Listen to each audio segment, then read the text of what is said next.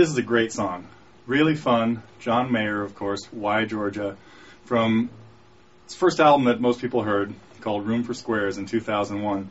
This song has got so many different things in it that are great for students to learn. Now, most of them are really challenging, and that makes it a lot of work. So, but there's just a ton of different things that you can get out of this song. There is percussion, slapping on the strings, getting the sound of a snare drum. That's what happens in the first part, along with in the percussive parts happen in some of the other things, but not so much in the fingerstyle parts. We have some strumming that is heavily syncopated, where we need to keep a steady strum going, and I'm usually doing that with what I call the invisible pick, because we want to have your fingers available. I'm pretty sure John plays this with a pick, using the hybrid technique. But in this lesson, we're going to be doing it with fingers, and then we have to make the transition from picking into strumming and then back into picking. So that's another little thing that happens in there. We have some really unusual chord shapes, and sometimes when we have to use your left-hand thumb. Now, he uses his thumb on a lot of notes. I'm going to recommend, three, F, F sharp, and G. I'm going to recommend only using it on one, the F, so we're going to simplify that a little bit, but you're still going to have to use your thumb for some notes. You're going to have to land on some difficult chords and play some pretty quick little stretchy moves requiring really good hand position. If you notice when I played that, I had to have my thumb really low on the back of the neck, and if I was in a position to be using my thumb to play notes, that's going to make that difficult. So on top of all that, he of course sings while he's doing this.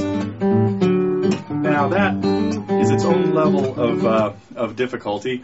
We'll maybe address that a little bit. I'm not too sure yet. So we got a lot of unusual chords. We'll talk a little bit about the theory involved with what chords, why they're named unusual. What is this suspended 11 chord we have? We don't. We have an add 11. Suspended 2, what's that? Same as a ninth chord? No. So a lot of unusual chords because sometimes you just leave certain strings open and gets this really hollow kind of mysterious sound. So a lot of great stuff to learn in this song, and will be you may have found tablature to this before, and if it's like some of the stuff I've seen, it could be 75 pages worth of stuff. So I've got a few attachments that will make this a little, condensed. Broken it down into just the vital parts of the song, 3 pages worth of tab, which you can pick up here as a guitar profile or a PDF. In any case, you can just print it up, and it has all the stuff you need, shows you the chords and the rhythms.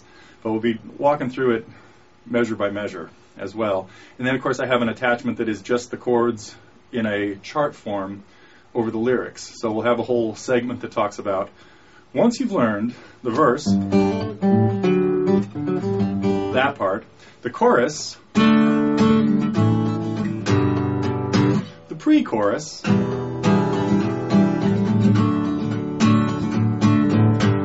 and the bridge,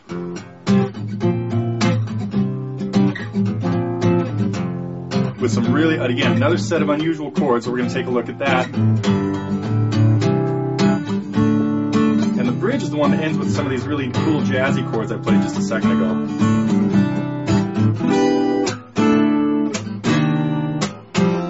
And then back into that. Wow, it's starting to speed up. Should practice with the metronome. Anyway, that's what we have on tap in this just great all-round lesson of John Mayer's tune, Why Georgia. Suspensions, extensions, adds, minor nines, a lot of confusing terms in chord names. And I have, of course, theory stuff that talks about all of that as separate stuff up here. But I want to take a moment in this lesson to address a couple of the chord names that we have in this. Basic chords are built on a triad, the 1, 3, and 5 of a scale that create either a major or a minor, or diminished or augmented triad. And the first extension of those is a chord that has 4 notes in it, which would be a 7th chord.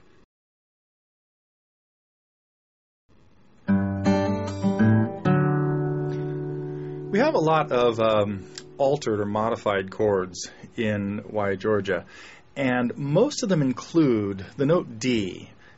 I'm going to suggest that every time you play that note on any chord, you play it with your fourth finger. And that's because it'll allow you a lot of times to change chords and keep it as a constant note down. Well, the right hand in this song has got some really unusual and complicated technique, but 90% of it is just strumming that you could either do with a pick or with the invisible pick. So when it gets into all the parts except the intro and the verse, you can just be strumming, and you're just going to keep a steady down. The rhythm it's syncopated. And what we're listening for there is the hands moving quickly at the speed of eighth notes, da, da, da, da, da, and there's an accent on the fourth of the eighth notes. The verse to Why Georgia is one of the most complicated parts just because of the percussion involved with the right hand. So in this segment, that's all we're going to talk about is how you can possibly play this. And so all you really need for this page, or this, is the page that has the tablature. First page of the tablature is just the verse. It's got the chords all at the top and all that kind of stuff. But all we're really going to do is look at the tab and walk through it and work on our timing. And we'll probably try a slowed down metronome playthrough too as part of it. In the left-hand close-up, I mentioned that usually when you play the D in any chord, the D on the second string at the third fret, it's good to play it with your little finger. I'm taking that back now because this is the one time in the song it's not to your advantage to do that because of what's about to happen. I'll show you in a minute. So let's play this G5, or the G sus2. Sorry, it's going to be a sus2 as soon as we do the hammer on, with our second and third fingers. So second finger on the sixth string, third finger on the second string. And we're going to hit that G in the bass, then do the hammer, then pinch or grab the second and third strings, and do the hammer on in there, and then we have to immediately come in with our percussive, with our snap on the strings. And keep that note ringing, hopefully. So the snap didn't kill the rest of the strings. So that's the first thing to practice. One beat. And coming in with your thumb on just slapping the sixth string.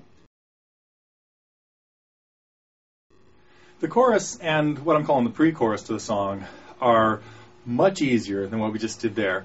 But what you just have to do here is play a couple of simple chords, and the most important thing that you got to remember here is where do you want the accents to be in the strumming.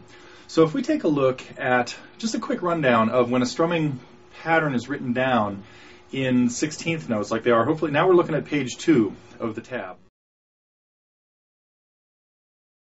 The bridge to Why Georgia has a completely different feel. All of a sudden it becomes this driving power chord driven song. And the way we get into this is this comes out of the second chorus. The second chorus, rather than ending with the F, well, it still ends with the F, and the F to the C, and instead of going back to the verse riff, which is the first ending. Right now I'm on page 3 of the tablature. Instead of that, we skip that and we come out of the F chord and the C, and now we just 4 quarter note strums on G.